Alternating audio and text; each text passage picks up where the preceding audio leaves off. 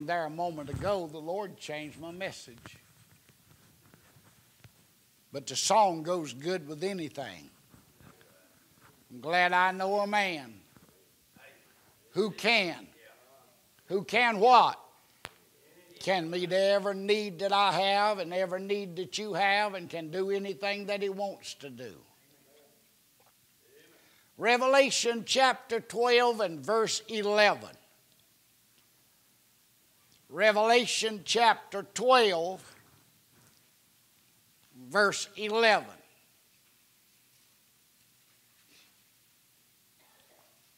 Hope you'll come back tonight. You'll enjoy the Golden Valley Crusaders. They're from Golden Valley. Now, if you don't know where Golden Valley is, it's probably not even on the GPS system. But it's above Forest City. Back in that area, they call it Golden Valley. I don't know where it got its name. I don't know how it got its name. But anyway, these folks will be here tonight.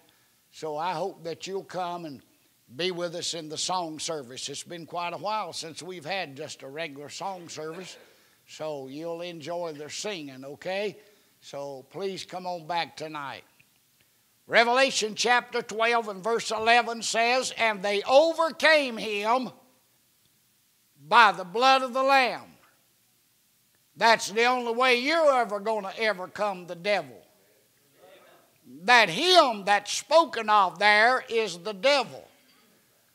When you go home today or tonight or whenever you get a chance, read chapter 12 in the book of Revelation, and it tells you about some things that's going to take place in this old world one of these days. And it talks about a specific people that is there and how they overcame the devil by the blood of the Lamb. But it goes on to say, "And by the word of their testimony, and they loved not their lives unto the death." A couple of years ago, I guess it's been, a friend of mine and his wife took a bus tour, one of those Christian bus tours, up toward Jamestown, Virginia, and back in those areas, the historical places around Richmond and Williamsburg and all of that. And they said that the bus was absolutely crowded. Every seat on the bus was taken. When they stopped at a rest area, it was pushing and shoving and seeing who could get off the bus first and get in line first and all of that. When they stopped at a place to eat, it was the same thing. So after a long tour day one day, everybody was tired and got back on the bus.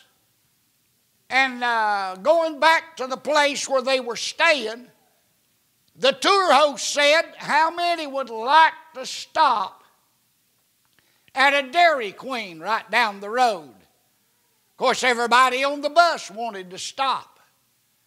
What they didn't know was the tour guide had come up with a real good idea that would stop all of the shoving and pushing and trying to get off first, and all of that. If you stop at a Dairy Queen, it's a good thing to be first in line, especially with a whole bus load, or you're going to be there for a long time. She had bought a little stuffed lamb, and she had said ahead of time before they stopped, whichever side I put this little stuffed lamb on up here at the front of the bus, that's the side that gets off first. And she rotated between stops that little stuffed lamb.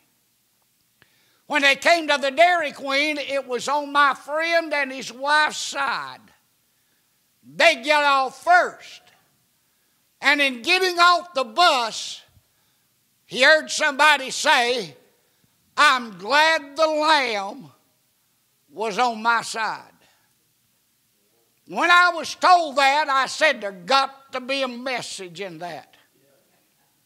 Got to be a message in that. I'm glad to be able to say that the Lamb is on my side.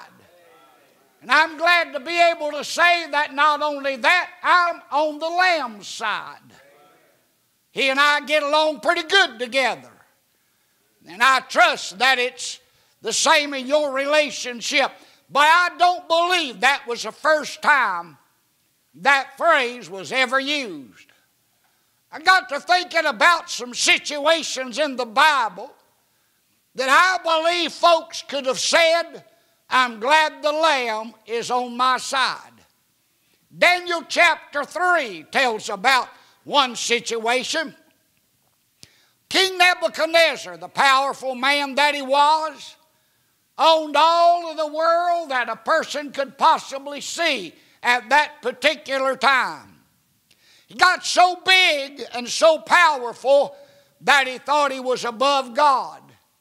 His wise men and those that had surrounded him, his counselors, as we would say, told him instead of people worshiping other gods, they ought to worship you. So they made an image of Nebuchadnezzar. Daniel chapter 3 made him out of solid gold and moved him out in the plains of Dura. And he got him together a little hillbilly band and said, whenever the music plays, everybody bows and worships that image. And everybody did, except 3 Hebrew boys. Shadrach, Meshach, and Abednego refused to bow. Well, everybody else was paying homage to that image that was set up out there, pure gold. 90 foot high and 9 foot wide was the measurements of that image that they moved out there. But those 3 boys, friends of Daniel, refused to bow and refused to worship that idol god. When somebody told the king, he done something very unusual. The king liked Daniel, and he kind of liked these 3 Hebrew boys. And he went to them and said, fellas, why aren't you bowing? I can hear him say, King, we don't have to give this a second thought. We don't have to take a vote on it. We've already made up our minds. We're not going to bow because he's not the right kind of God. We worship the God of heaven, not a God, an idol God, and not a God made out of gold. Nebuchadnezzar did something that he hardly ever did. Gave him a second chance. Aren't you glad God gave you a second chance and gave me a second chance? And he said, fellas, there's a furnace over there, and we'll heat that thing 7 times hotter than it's ever been. That's going to be the end of you if you don't bow. I can see those boys say, King, we're not going to bow. Don't care about your furnace. Don't care about your idol god. We're just not going to bow. And I can hear Nebuchadnezzar say, why? They said, well, there's basically 3 reasons we're not going to bow. Number 1, your God is not the right kind of God. Your God can be melted. How did they make the God to start with? They melted the gold and made an image.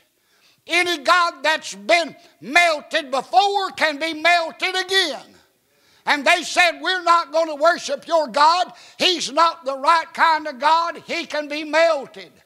I'm glad that I have a God today that's not melted, not worried. He's not fretting. He's not wringing his hands. He's not worried about anything. He's the true God, and nothing's going to melt him. Everybody's worried today about politics. I got one word that describes politics: phooey. Now, if you don't know what that word means, look it up in the dictionary. You'll find it there. God's not worried about who's going to be and who's not going to be president. God's not worried about the economy.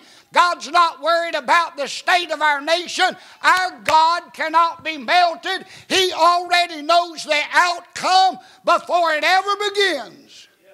Our God's not going to be melted.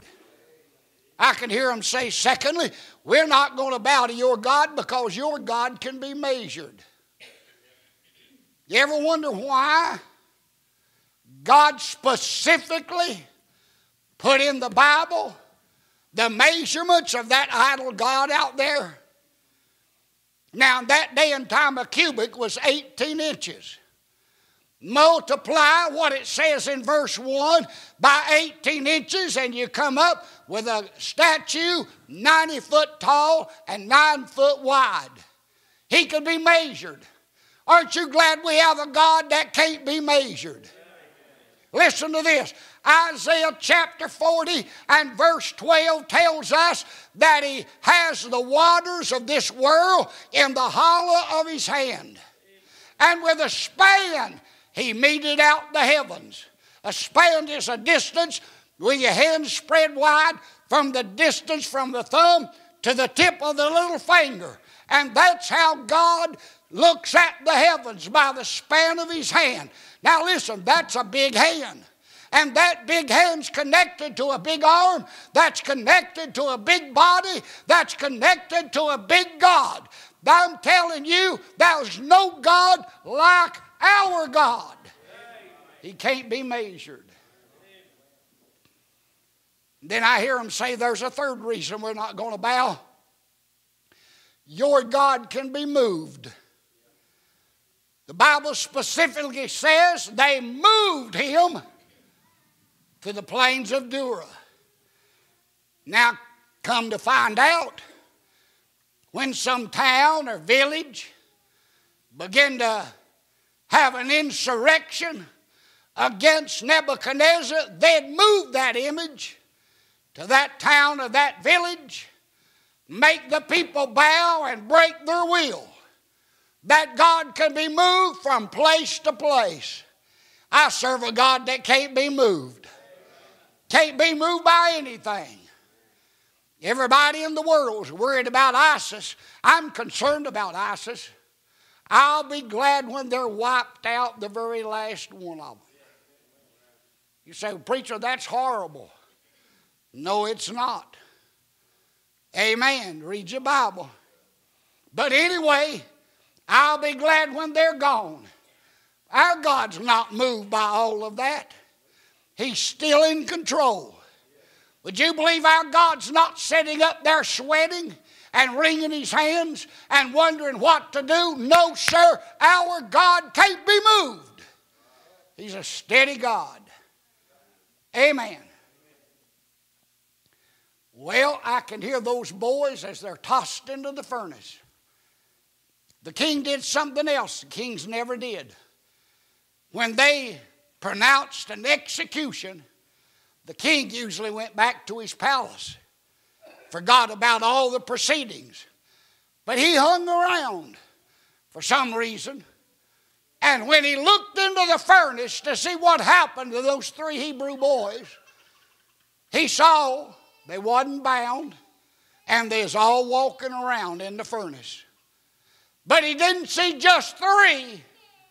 I don't know how much he knew about God, but I do know he said the form of the 4th is like unto the Son of God.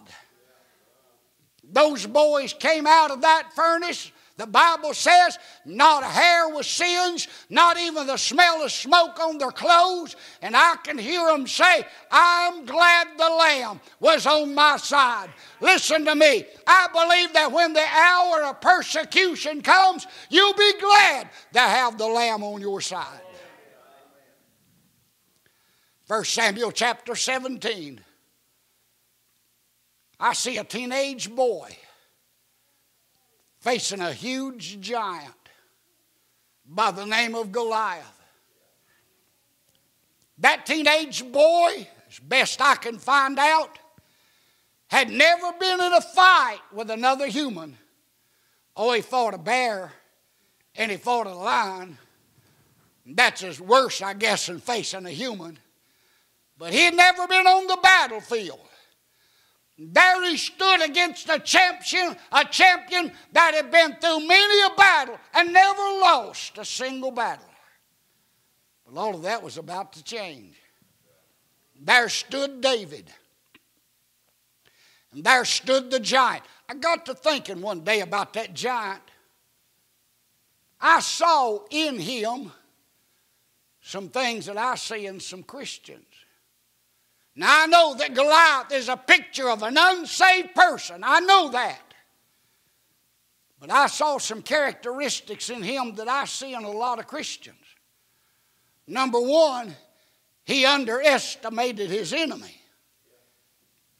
All he saw was a little ruddy fella, a shepherd boy, standing there with a staff in his hand and a sling and a pouch by his side. That's all he saw.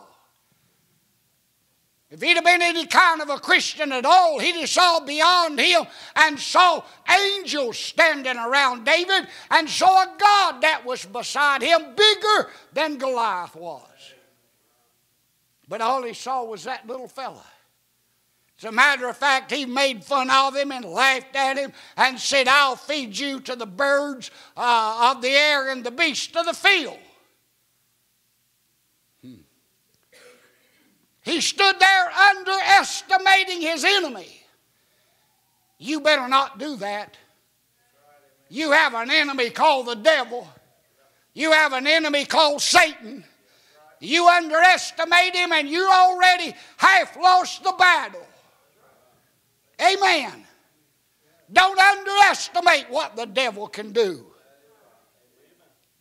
All the time I hear of folks who were in church serving God, and suddenly they're out of church and gone. They underestimated the power of the devil. I had a good friend pastoring in Gastonia, North Carolina.